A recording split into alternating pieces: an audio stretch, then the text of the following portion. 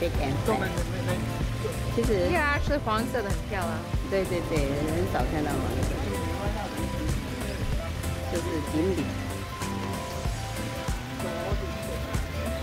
我不知道英语叫什么，就是中 Koi, K-O-I. KOI。 I think so. OK，那它的全名是叫做锦鲤。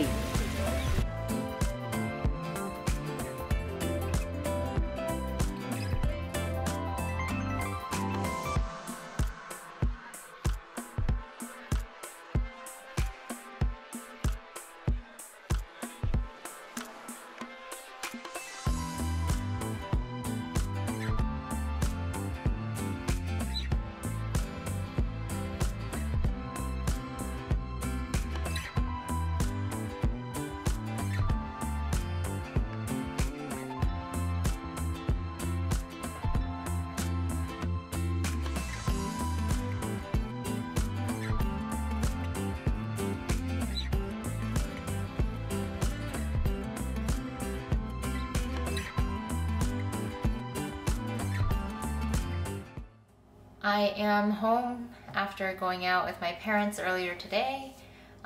We plan to go to the Japanese Friendship Garden in Balboa Park. I am honestly kind of disappointed, frustrated, kind of angry about how today went.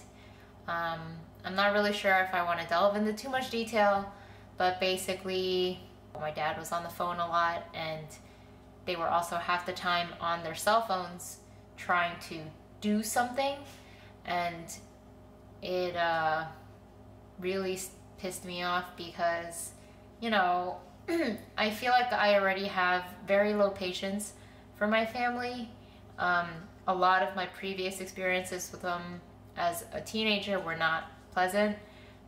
Notably, one of the vacations that I mentioned is one that we took together in 2011, and I was really unhappy during that trip. As an adult now, I don't like to feel that way anymore when I go out with them, but today I really did, and that just makes me so unhappy. I pretty much told them that I wanted to come home at like 3:30 because I didn't want to spend any more time with them if they were going to be wasting my time like that.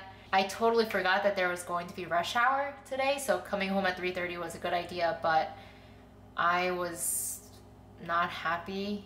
It's only 4:30 right now, and I just cooked a bunch of dinner to split across several meals for my rotisserie chicken. So I will eat that now and try to watch a movie to cheer up. I have been reading And Then There Were None a lot. I really enjoy the book. Thank you so much for recommending it to me. It's just an awesome quick read. It's also super entertaining. It just draws you in. I have less than 100 pages left to go. My next book I decided to buy was Brave by Rose McGowan. I know that she rubs a lot of people the wrong way. You know, I am starting to embrace people that are just wacky and different. And I know that she is a big supporter of women's rights and just, you know, sexual harassment and assault on women. So I feel like she's very vocal. I like that she's not afraid to express herself. She is who she is. I watched an interview of her on Stephen Colbert, and all of the YouTube comments were basically saying how, like, she's fucking loony, she's crazy, she's wrong, messed up in the head. And these people are just like, I feel like they can't think for themselves or something. Like, if someone acts slightly different than normal, they think they're crazy. I thought she was fine. She was perfectly normal to me. She was way more animated than some guests are. So I decided to buy her hardcover. It's arriving on Sunday, so unfortunately if I finish my Agatha Christie book today, I won't have anything to read for 2 days. Unless I go to Barnes & Noble's tomorrow. I might do that because reading Agatha Christie's book, I've been enjoying it so much, and Murder on the Orient Express is probably going to be out soon to watch, so I want to read that book before I watch it. So I will probably buy that as well. So, loving these mystery stuff, and yes, time to eat. Hello, it's Friday night. Earlier, I pretty much ended up watching so I said I wasn't going to watch Murder on the Orient Express before reading the book, but it just happened to come out and I was like, you know what, I'm very curious. I'm really enjoying the other book that I'm reading, and then there were none, so I figured let's just give it a shot and see. Unfortunately, I did not like the movie. I don't know if that book or even the other one, and then there were none, I'm not sure if these books would translate well to the movies because, you know, there's just a lot of suspecting each other, questions, discussions about what's going on, and in the movie, at least, it was kind of boring. I also did not like that they just used a bunch of big name actors and actresses for all of the roles. I found that very distracting. And I did not like the dialogue.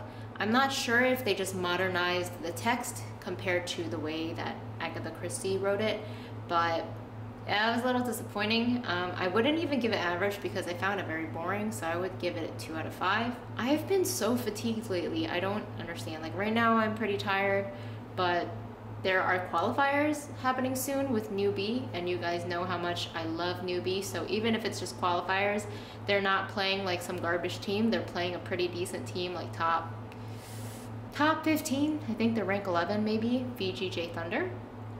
And so I'm going to be watching that and then finishing up my book. Tomorrow I am going with my parents to see some open houses. Hello peoples. So right now I'm about to head out to that Del Mar neighborhood that I love to bring Riley to, because we just got back from 3 open houses and they were not very good. I mean, actually one of them was pretty decent for my parents, but the other 2 had bad neighborhoods. They were in El Cajon. Yeah, so tomorrow our goal is actually going to be to go to houses that are more expensive, like 600 to 700,000, because I kind of had a feeling that the 400 to 500 range would not really be acceptable to them for what they're used to in New Jersey, which is just more space. They also have a very large yard. I think their house is, they said like 2,500 square feet maybe, because they kind of count a lot of the open space. So their entryway is very open. The ceiling is super high because they have 2 stories. So that's probably what they're hoping to find similar. I mean, they might not necessarily find a 2-story because it's California. Everything is like a ranch style house around here. But I do think they also, you know, have different preferences than me. So bringing them to Alpine was kind of pointless. My mom didn't like how remote it was. Even though some of the houses weren't, you know, actually isolated, she still felt that way because she's used to neighborhoods that, you know, have houses everywhere. And it feels like a community instead of independent, right? So I figured, I really do think that Del Mar neighborhood would be appealing for them. It's in a very good location. I do think the price ranges of those houses also, they vary quite a bit. Like, yeah, upwards is definitely some over 1 million, but I think there should be some around there, around 600,000. So definitely a good range that could possibly be to their liking. So we're going there now. I took my parents to that neighborhood. Of course, it turns out that the pricing there is definitely expensive. There were condos there that were going for $820,000, 3-bedroom, also some 2-bedroom, but they also didn't have a lot of backyard space. So they kind of wanted to look around, but didn't feel like it would be worthwhile, especially because they're not looking for a condo whatsoever. But yeah, aside from that, they figured they were just going to drive around for the rest of the day, and we decided to just split up. Since I am out, I decided to stop by the mall because my new workplace, apparently you can't wear high heels, you can't wear open toe shoes or anything, And I have a very small-ish shoe wardrobe where all of them are heels or they're sneakers. Or I have one pair of flip-flops that I wear around the house, you know, just to walk around, like just the convenient shoe to go outside in. So I need to buy a pair of flats. Surprisingly, I'm not that crazy girl that goes to the mall and just goes apeshit and buys a ton of stuff.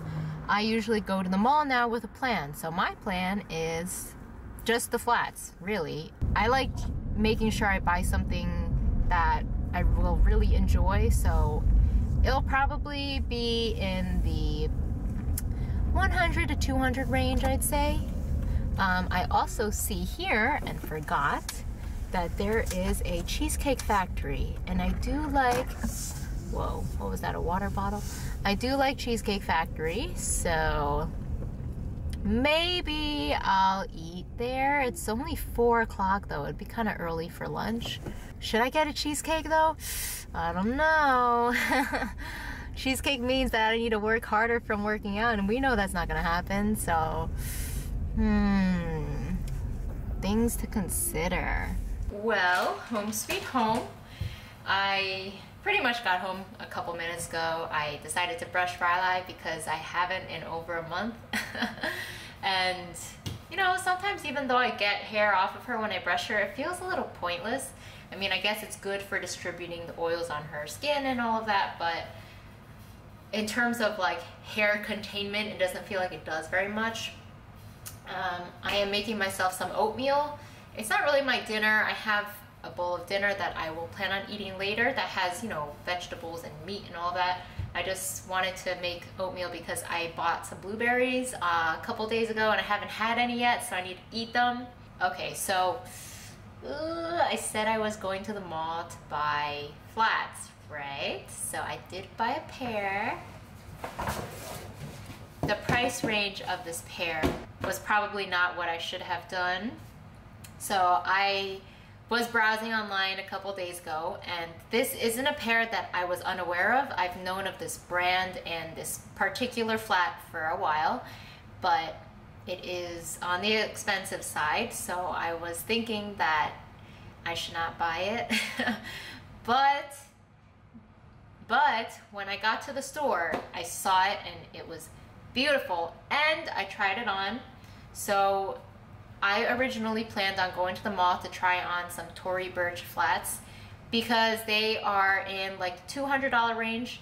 They look very pretty, and I was hoping that lately they changed their style so that they became more comfortable. So I wanted to go there in person to try them on and see. And I did see their pairs there, but I definitely noticed when I tried on this pair, these are Chloe's. Let me show you guys. All right. Before I reference it and talk about my comparison, I will show, this is the box, Chloe, and here is one shoe. It looks like this. Side, front. So these are a pair of 36. I actually normally size in 6.5 or 7, so it's good I went there in store to try them on. My goal was not to buy this pair, okay? I saw them and I was like, you know what? I'm gonna try these on and see how it fits. And the thing is, when I wore these, I didn't feel any pressure around my foot at all. And my history with Tory Burch flats was that they were really beautiful. Tory Burch flats are extremely popular among girls. So many people rate them highly as comfortable, and they look very nice. Her logo looks very nice on the flat. But the thing is, I've had 3 pairs of them in the past, and they fucking hurt. Like, killing my foot. I wore them to New York because it's like, hey, these are flats. They should be comfortable for lots of walking. But they would single-handedly destroy my trip because my feet are in so much pain. So I was hoping that trying them on again, it would feel different. And yeah, they did feel a little different, but they still have elastic on the heel area. And I think even if you try them on in the beginning and it doesn't feel like it's that strong of a pressure, I think over time while you're wearing it, it will still be bothersome. So Just the difference when I wore these, I felt like I didn't need to break them in when I was walking around the store. Like they just felt like they fit my feet well. I was walking around, they weren't sliding off or anything. There was no pressure around my foot.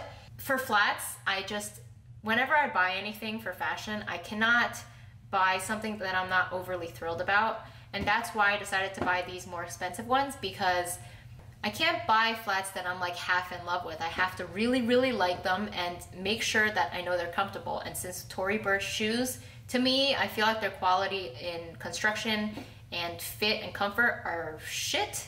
I didn't want to take that risk again to buy from them, so I decided to get Chloe's. I mean, this scallop side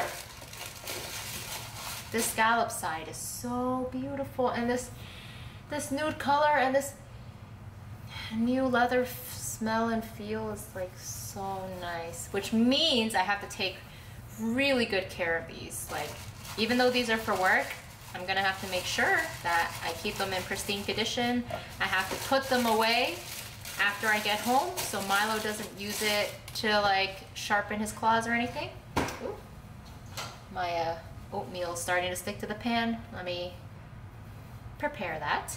Whoa, is that your stomach? All right, so here's my oatmeal. I finished my walnuts and I have the usual granola, some blueberries, and some sliced almonds.